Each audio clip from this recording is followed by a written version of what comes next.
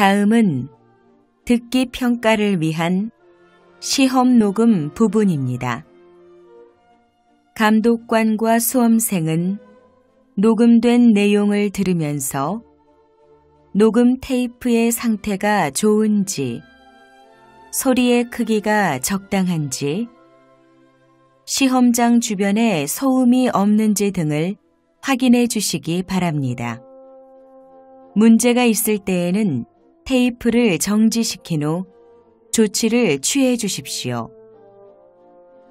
음악이 끝난 후에 듣기 평가가 시작될 예정입니다.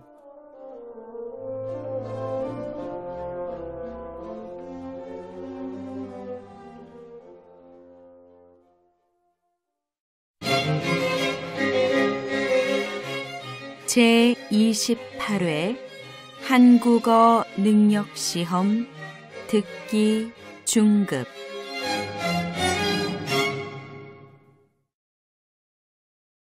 아래 1번부터 30번까지는 듣기 문제입니다. 문제를 잘 듣고 질문에 맞는 답을 쓰십시오. 2번씩 읽겠습니다. 다음을 듣고 알맞은 그림을 고르십시오. 1번. 어서 오십시오. 여권 주시고 이쪽에 가방 올려주시겠습니까? 여기요. 아, 그리고 창가 쪽 자리로 해주세요. 네, 알겠습니다. 여기 여권하고 탑승권이고요. 자리는 창가 쪽으로 해드렸습니다. 즐거운 여행 하십시오. 다시 들으십시오. 어서 오십시오. 여권 주시고 이쪽에 가방 올려주시겠습니까? 여기요. 아, 그리고 창가 쪽 자리로 해주세요. 네, 알겠습니다. 여기 여권하고 탑승권이고요. 자리는 창가 쪽으로 해드렸습니다. 즐거운 여행 하십시오.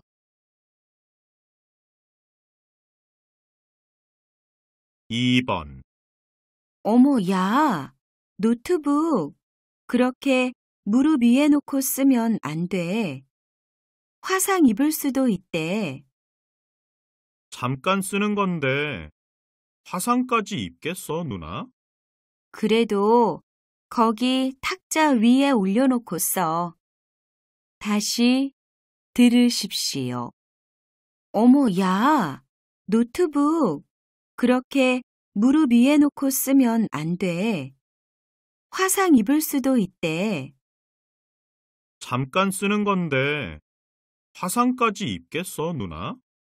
그래도 거기 탁자 위에 올려놓고 써.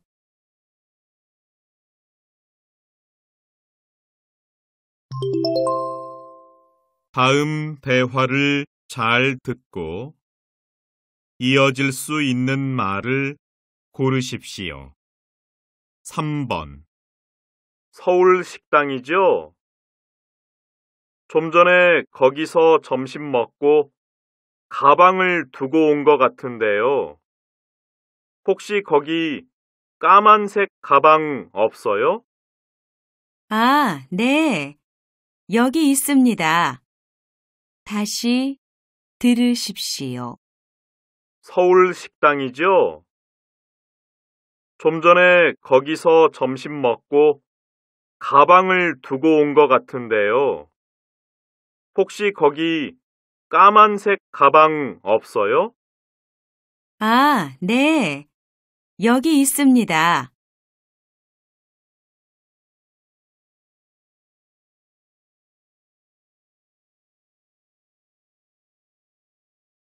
4번.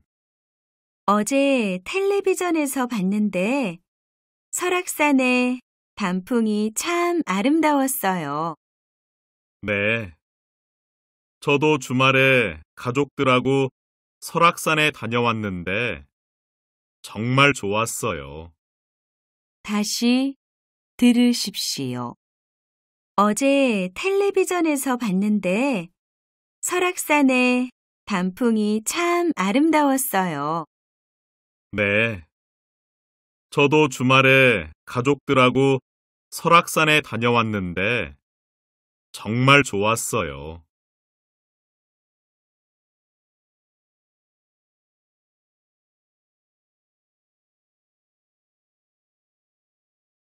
5번.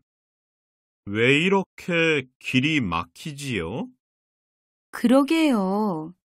이러다가 늦을지도 모르겠어요. 다시 들으십시오. 왜 이렇게 길이 막히지요? 그러게요. 이러다가 늦을지도 모르겠어요.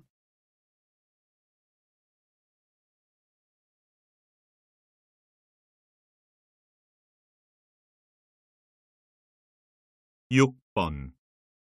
과장님이 그러는데 민수 씨가 어제 외국지사 근무를 신청했대요. 정말요? 왜 갑자기 그런 결정을 했대요? 다시 들으십시오.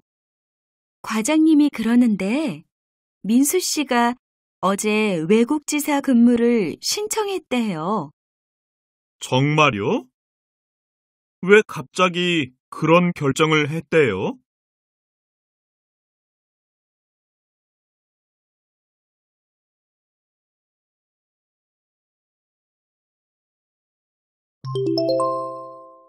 '다음은 무엇에 대한 내용인지 맞는 것을 고르십시오. 7번. 아직도 넥타이 고르고 있어? 색깔이 너무 다양한데 뭘 사면 좋을까? 면접 볼 때 맨다고 했지? 넌 면접에서 어떻게 보이고 싶어? 파란색은 정직해 보이고 노란색은 꼼꼼해 보인대. 아, 빨간색은 적극적으로 보인다지 아마?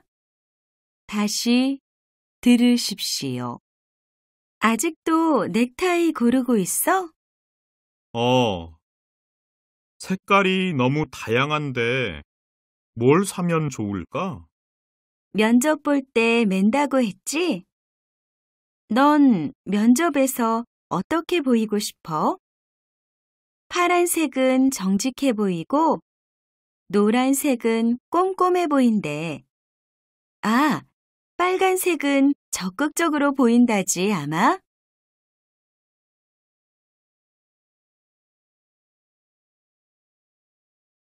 8번. 치킨은 뜨겁게, 맥주는 시원하게 먹는 건 온도가 음식의 맛을 좌우하기 때문인데요. 치킨이 가장 맛있는 온도는 75도.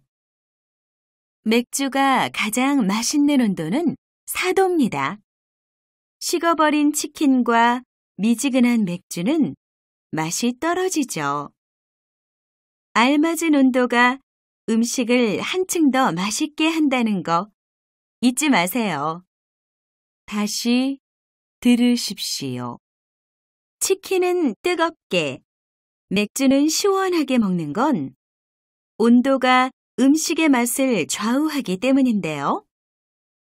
치킨이 가장 맛있는 온도는 75도. 맥주가 가장 맛있는 온도는 4도입니다. 식어버린 치킨과 미지근한 맥주는 맛이 떨어지죠. 알맞은 온도가 음식을 한층 더 맛있게 한다는 거 잊지 마세요.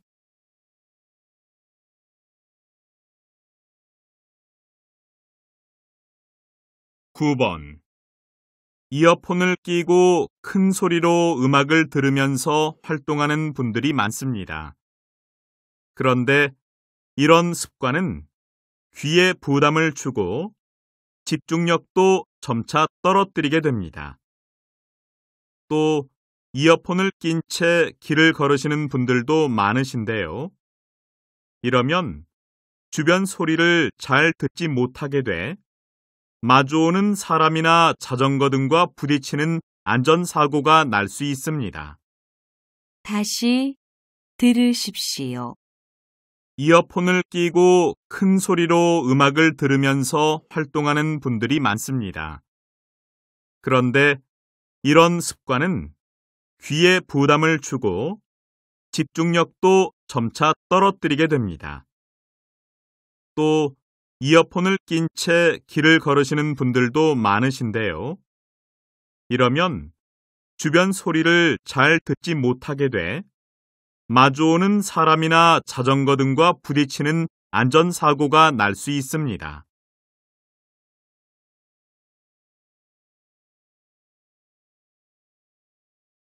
(10번) 오늘 새벽 서울 옥산동에 있는 한 상가 건물에서 화재가 발생해 건물 전체를 다 태우고 3시간 후에야 진화되었습니다.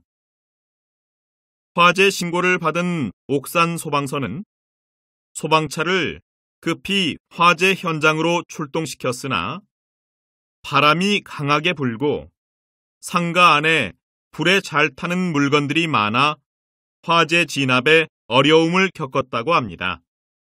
다시 들으십시오. 오늘 새벽 서울 옥산동에 있는 한 상가 건물에서 화재가 발생해 건물 전체를 다 태우고 3시간 후에야 진화되었습니다.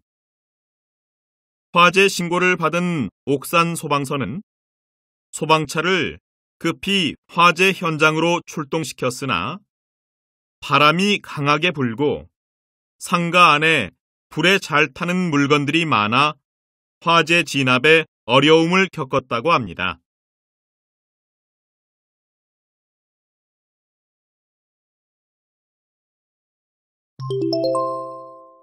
다음을 듣고 내용과 일치하는 것을 고르십시오. 11번 한국 택배죠. 주문 번호가 04185인데 오늘이나 내일 배송된다고 해서요. 언제쯤 받을 수 있는지 확인하려고요. 네, 잠시만 기다려 주십시오. 네. 내일 배송 예정이네요. 그래요? 급하게 봐야 되는 책이라서 그러는데 오늘은 안 될까요? 죄송합니다.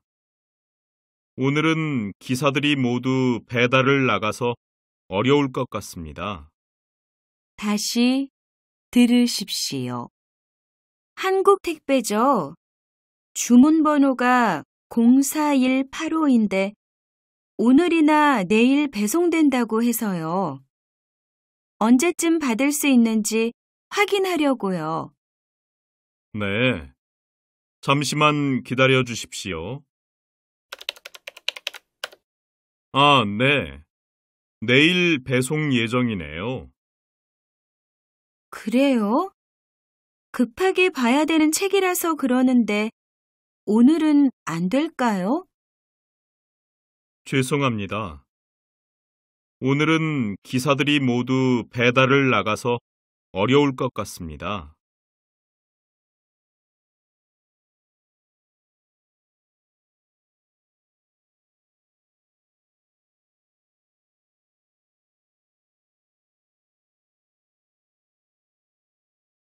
(12번) 잠시 안내 말씀 드리겠습니다.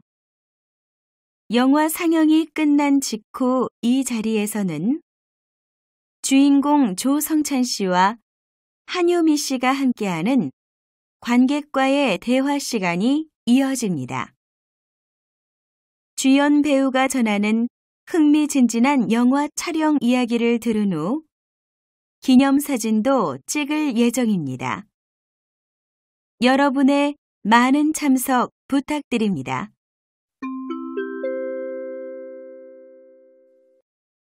다시 들으십시오. 잠시 안내 말씀 드리겠습니다. 영화 상영이 끝난 직후 이 자리에서는 주인공 조성찬 씨와 한효미 씨가 함께하는 관객과의 대화 시간이 이어집니다. 주연 배우가 전하는 흥미진진한 영화 촬영 이야기를 들은 후 기념사진도 찍을 예정입니다. 여러분의 많은 참석 부탁드립니다.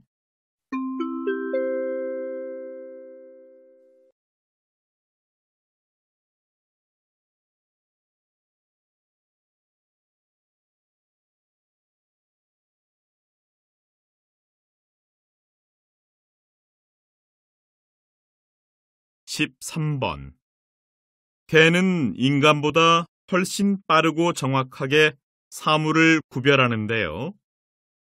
어떻게 그렇게 할 수 있는 걸까요? 그건 인간보다 100만 배나 뛰어난 후각 덕분입니다. 그래서 개는 500m 이상 떨어져 있는 사물도 냄새로 구별할 수 있다고 하네요. 냄새는 공기 중을 떠다니는데 개의 코는 항상 젖어 있어서 냄새를 오래 잡아둘 수 있습니다. 그래서 냄새를 잘 맡는 거죠. 다시 들으십시오. 개는 인간보다 훨씬 빠르고 정확하게 사물을 구별하는데요. 어떻게 그렇게 할 수 있는 걸까요? 그건 인간보다 100만 배나 뛰어난 후각 덕분입니다. 그래서 개는 500m 이상 떨어져 있는 사물도 냄새로 구별할 수 있다고 하네요. 냄새는 공기 중을 떠다니는데 개의 코는 항상 젖어 있어서 냄새를 오래 잡아둘 수 있습니다. 그래서 냄새를 잘 맡는 거죠.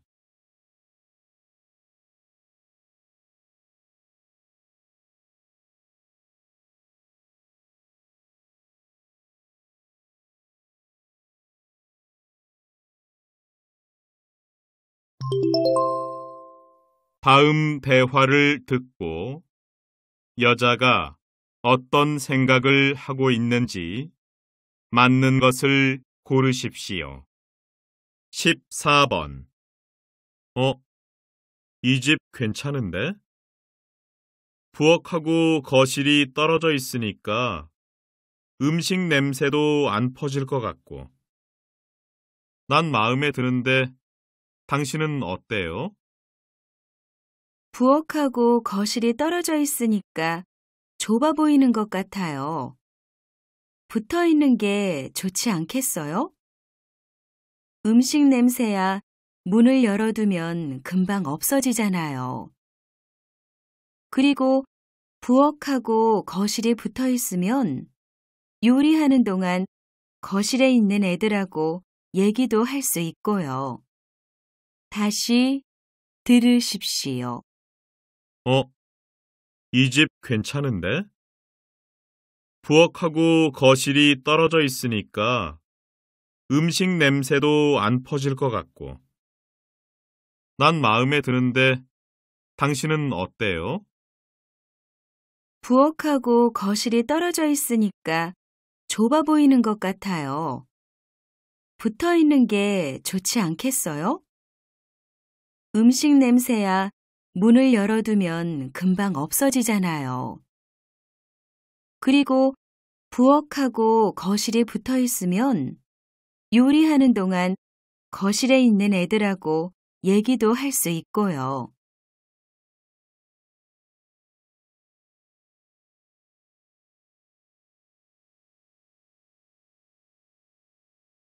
15번. 왔어? 그거 산 거야? 이거?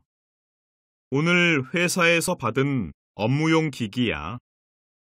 이게 있으면 아무 데서나 일할 수 있으니까 편리할 것 같아. 그땐 다 그렇게 생각해. 우리 회사도 전에 나눠줬잖아. 처음엔 가지고 다니면서 언제 어디서든 급한 일을 처리할 수 있으니까 정말 편리한 거야. 근데 그게 있으니까 점심에 밥 먹다가도 퇴근해서 쉬다가도 일해야 될 때가 자꾸 생기더라고. 다시 들으십시오. 왔어? 그거 산 거야? 아, 이거? 오늘 회사에서 받은 업무용 기기야. 이게 있으면 아무 데서나 일할 수 있으니까 편리할 것 같아. 그땐 다 그렇게 생각해. 우리 회사도 전에 나눠줬잖아. 처음엔 가지고 다니면서 언제 어디서든 급한 일을 처리할 수 있으니까 정말 편리한 거야. 근데 그게 있으니까 점심에 밥 먹다가도 퇴근해서 쉬다가도 일해야 될 때가 자꾸 생기더라고.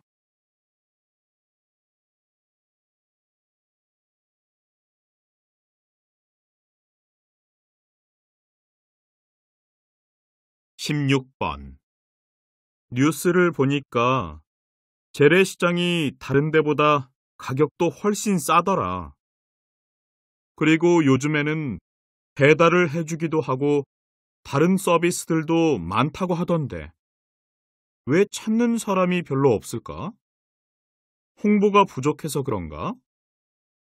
사람들이 몰라서 안 가는 건 아닌 것 같아.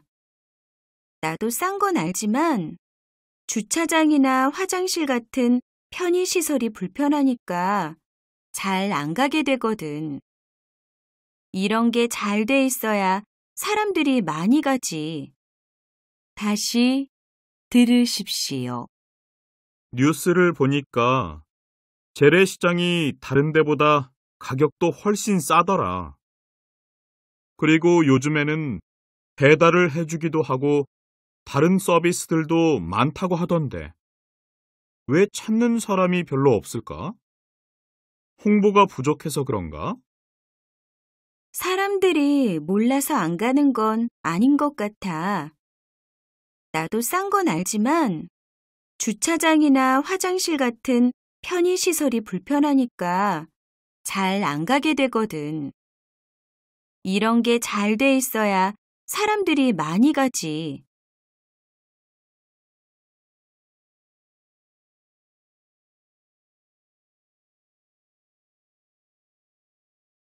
(17번) 최근 정부는 전기 절약을 위해 겨울철 공공장소의 실내 온도를 20도 이하로 유지할 것을 권장하고 나섰습니다. 이에 대한 시민의 의견을 들어보겠습니다.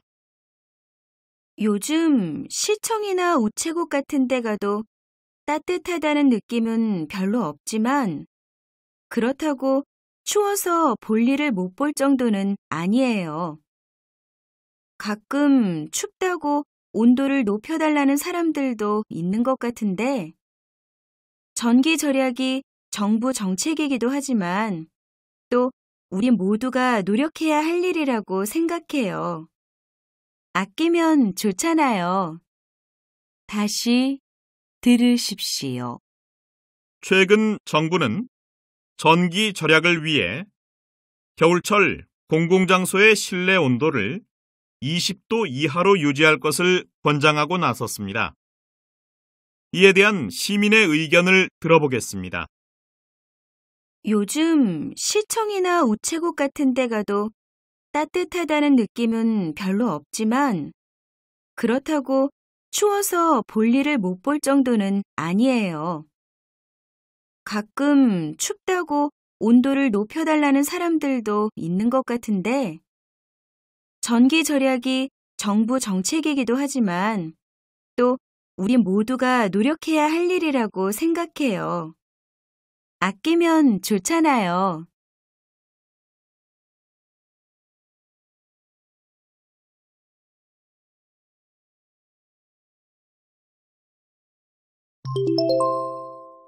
대화가 끝난 후에 남자가 이어서 할 행동으로 알맞은 것을 고르십시오. 18번. 여보세요? 수미 씨, 지금 어디예요? 네, 영호 씨. 도서관 거의 다 왔어요. 그래요? 그런데 도서관에 자리가 없어서 다른 데로 가야 될 것 같아요. 아, 시험 기간이라서 그런가 보죠? 그러면 필요한 책 대출해서 빈 강의실이나 조용한 커피숍에서 공부할까요? 영호 씨는 어디가 좋아요? 그럼 제가 책을 찾아놓고 있을 테니까 일단 여기로 오세요. 어디로 갈지는 만나서 얘기해요. 네, 도착하면 연락할게요. 다시 들으십시오. 여보세요? 수미 씨, 지금 어디예요? 네, 영호 씨. 도서관 거의 다 왔어요. 그래요? 그런데 도서관에 자리가 없어서 다른 데로 가야 될 것 같아요. 아, 시험 기간이라서 그런가 보죠? 그러면 필요한 책 대출해서 빈 강의실이나 조용한 커피숍에서 공부할까요? 영호 씨는 어디가 좋아요? 그럼 제가 책을 찾아놓고 있을 테니까 일단 여기로 오세요. 어디로 갈지는 만나서 얘기해요.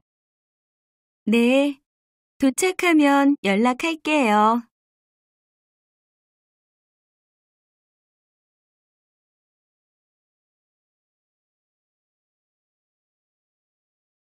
(19번) 어서 오세요. 머리 자르시게요? 네. 그런데 여긴 주차장이 없나 봐요. 안 보이길래 그냥 요 앞에 주차하고 왔는데 괜찮겠죠? 거기에 주차하시면 안 돼요. 거긴 주정차 금지 구역이라서 가끔 단속을 하더라고요. 건물 뒤에 유료 주차장이 있는데 거기에다가 다시 하고 오시겠어요? 건물 뒤요? 열쇠 주시면 저희가 대신 주차해 드릴 수 있는데 그렇게 하실래요? 그럼 그렇게 해주세요. 다시 들으십시오. 어서 오세요. 머리 자르시게요? 네. 그런데 여긴 주차장이 없나 봐요. 안 보이길래 그냥 요 앞에 주차하고 왔는데 괜찮겠죠? 거기에 주차하시면 안 돼요. 거긴 주정차 금지 구역이라서 가끔 단속을 하더라고요. 건물 뒤에 유료 주차장이 있는데 거기에다가 다시 하고 오시겠어요?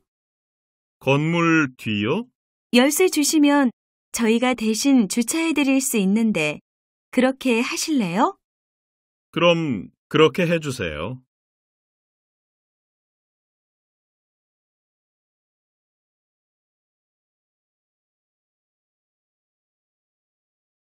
(20번) 박성민 씨, 행사 일정 안내하고 물품 구입은 어떻게 됐어요? 연락은 다 드렸고요.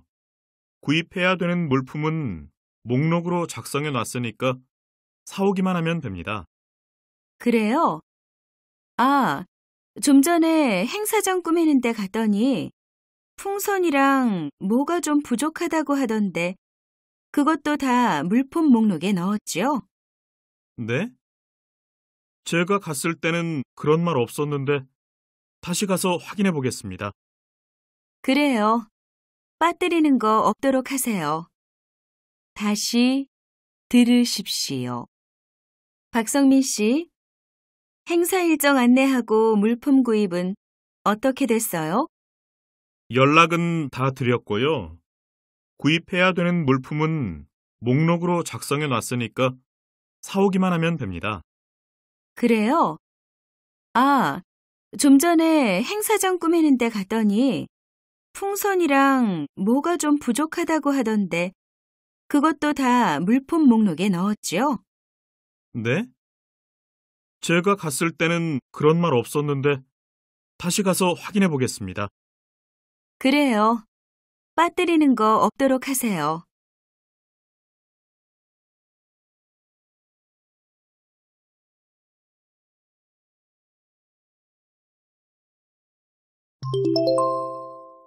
다음 내용을 듣고 물음에 답하십시오. 요즘 만화영화 빨간 우산이 전 세계 50개 나라에서 방송되고 있다고 하죠. 이렇게 크게 성공할 줄 예상하셨습니까? 사실 제작 당시에는 생각도 못했어요. 한국의 만화 영화가 세계 시장에서 성공한 예가 많지 않았거든요. 그럼 이 작품이 전 세계 아동들에게 큰 인기를 얻고 있는 이유는 뭐라고 생각하세요? 주인공들의 귀여운 이미지와 작품 전체의 아름답고 화려한 색깔이 아이들의 관심을 끄는 데 성공했다는 평가들이 많은데요. 제 생각에는 세상 어디에나 있을 법한 일상적인 이야기 속에 가슴 따뜻한 감동을 담고 있는 것이 가장 큰 역할을 한 것 같아요. 다시 들으십시오. 요즘 만화영화 빨간 우산이 전 세계 50개 나라에서 방송되고 있다고 하죠. 이렇게 크게 성공할 줄 예상하셨습니까? 사실 제작 당시에는 생각도 못했어요. 한국의 만화 영화가 세계 시장에서 성공한 예가 많지 않았거든요. 그럼 이 작품이 전 세계 아동들에게 큰 인기를 얻고 있는 이유는 뭐라고 생각하세요? 주인공들의 귀여운 이미지와 작품 전체의 아름답고 화려한 색깔이 아이들의 관심을 끄는 데 성공했다는 평가들이 많은데요. 제 생각에는 세상 어디에나 있을 법한 일상적인 이야기 속에 가슴 따뜻한 감동을 담고 있는 것이 가장 큰 역할을 한 것 같아요. 21번.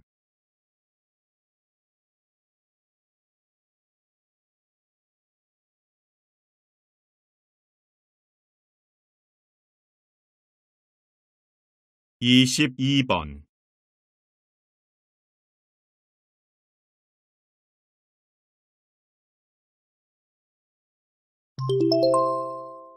다음 내용을 듣고 물음에 답하십시오. 한국동물원에서 국내 최초로 동물 해설사를 양성한다고 들었습니다. 동물 해설사. 아마 처음 듣는 분들이 많으실 텐데요. 아, 네. 말 그대로 동물들에 대해 자세히 설명을 해주는 사람입니다. 저희 동물원에서는 다른 동물원과 차별화된 서비스를 제공하기 위해 많은 노력을 해왔는데요. 작년부터는 동물 해설사를 양성하여 관람을 돕도록 하고 있습니다. 동물 해설사는 10주간의 교육 과정을 거친 후 현장에 투입되어 다양한 프로그램에서 교육 강사로 활동하게 됩니다. 그동안 동물원에서 동물들을 구경만 하는 게 고작이셨죠? 저희 동물원에서는 동물 해설사의 친절하고 재미있는 설명을 들으면서 다양한 동물들을 관람하실 수 있습니다. 다시 들으십시오. 한국동물원에서 국내 최초로 동물 해설사를 양성한다고 들었습니다. 동물 해설사. 아마 처음 듣는 분들이 많으실 텐데요. 아, 네. 말 그대로 동물들에 대해 자세히 설명을 해주는 사람입니다. 저희 동물원에서는 다른 동물원과 차별화된 서비스를 제공하기 위해 많은 노력을 해왔는데요. 작년부터는 동물 해설사를 양성하여 관람을 돕도록 하고 있습니다. 동물 해설사는 10주간의 교육 과정을 거친 후 현장에 투입되어 다양한 프로그램에서 교육 강사로 활동하게 됩니다. 그동안 동물원에서 동물들을 구경만 하는 게 고작이셨죠? 저희 동물원에서는 동물 해설사의 친절하고 재미있는 설명을 들으면서 다양한 동물들을 관람하실 수 있습니다. 23번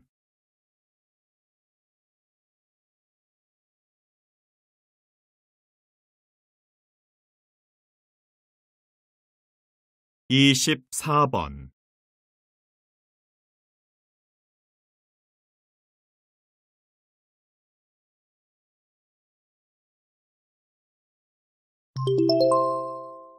'다음 내용을 듣고 물음에 답하십시오. 저희 학교에서는 학교 생활에 잘 적응하지 못하는 학생 70명을 대상으로 지난 3년간 예술 교육을 실시해 왔는데요. 그 결과 예술 교육이 아이들의 정서 발달과 균형 잡힌 사고에 도움이 된다는 것을 알게 됐습니다. 저희 학교는 학생들이 미술 전시회를 구경하거나 음악 감상을 하고 합창단에 들어가 노래를 부르는 활동들을 하게 했는데요. 학생들이 눈에 띄게 달라지더라고요. 꾸준히 관찰하면서 상담해 봤더니 80% 이상이 긍정적인 사고를 하게 되었고 사회성도 매우 높아졌습니다. 무엇보다 학교 생활에도 잘 적응하게 되었고요. 여기 계신 선생님들께서도 학생 지도로 고민이 많으실 텐데요. 저희 학교처럼 예술 교육을 시작해보는 것도 좋은 방법이 될 것 같습니다. 다시 들으십시오. 저희 학교에서는 학교 생활에 잘 적응하지 못하는 학생 70명을 대상으로 지난 3년간 예술 교육을 실시해 왔는데요.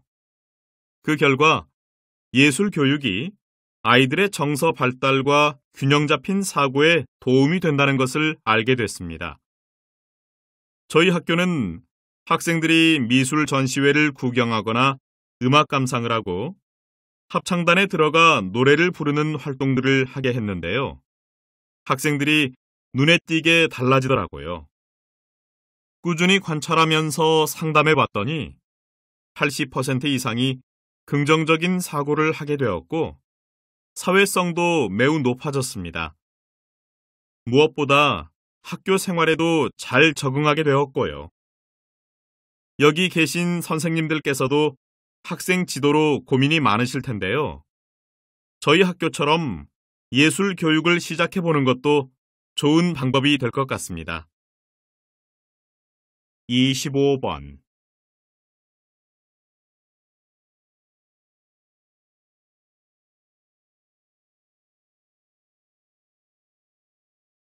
26번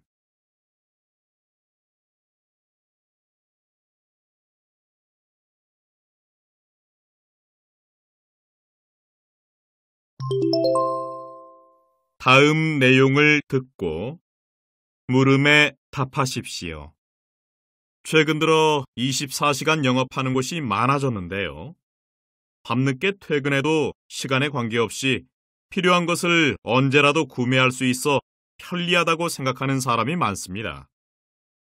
24시간 영업에 대한 수요가 많아지고 있는 만큼 은행이나 약국 등으로도 확대해야 한다고 생각합니다. 물론 좋은 점도 있겠지만 24시간 영업은 이점보다 문제점이 더 많습니다. 나눠드린 자료를 보시면 24시간 영업장을 이용하는 사람들이 별로 많지 않다는 걸 알 수 있는데요. 이 제도를 유지하려면 사회적으로 많은 돈이 듭니다. 게다가 통계적으로 야간 근무자들이 주간 근무자들에 비해 평균 수명이 10년 이상 짧은 것으로 나타났고요. 이런 문제점들이 있는데도 소수의 이용객을 위해 24시간 영업을 확대할 수는 없다고 생각합니다. 다시 들으십시오. 최근 들어 24시간 영업하는 곳이 많아졌는데요. 밤늦게 퇴근해도 시간에 관계없이 필요한 것을 언제라도 구매할 수 있어 편리하다고 생각하는 사람이 많습니다. 24시간 영업에 대한 수요가 많아지고 있는 만큼 은행이나 약국 등으로도 확대해야 한다고 생각합니다. 물론 좋은 점도 있겠지만 24시간 영업은 이점보다 문제점이 더 많습니다. 나눠드린 자료를 보시면 24시간 영업장을 이용하는 사람들이 별로 많지 않다는 걸 알 수 있는데요. 이 제도를 유지하려면 사회적으로 많은 돈이 듭니다.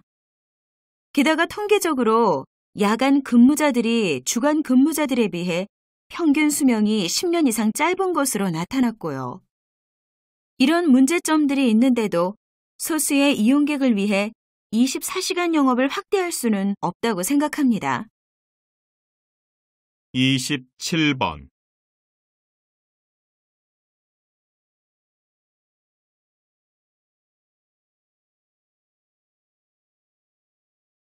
28번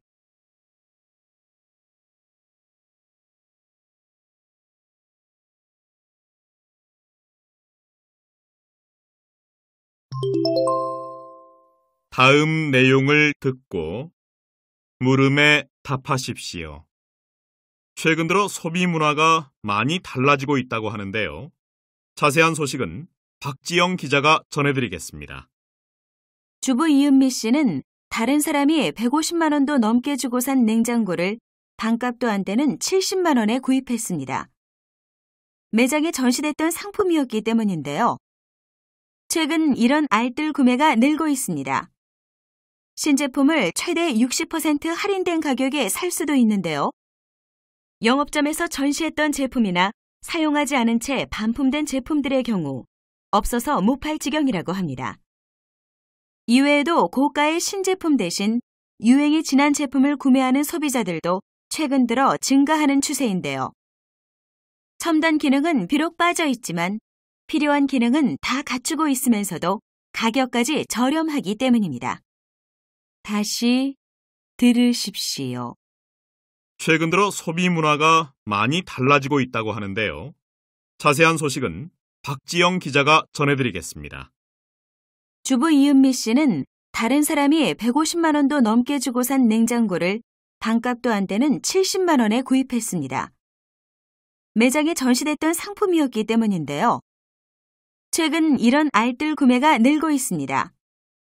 신제품을 최대 60% 할인된 가격에 살 수도 있는데요. 영업점에서 전시했던 제품이나 사용하지 않은 채 반품된 제품들의 경우 없어서 못 팔 지경이라고 합니다. 이외에도 고가의 신제품 대신 유행이 지난 제품을 구매하는 소비자들도 최근 들어 증가하는 추세인데요. 첨단 기능은 비록 빠져 있지만 필요한 기능은 다 갖추고 있으면서도 가격까지 저렴하기 때문입니다. 29번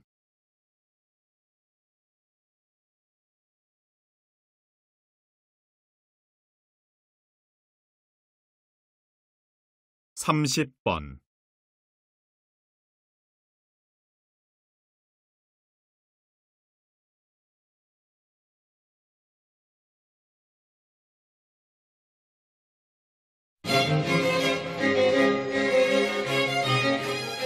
'수고하셨습니다.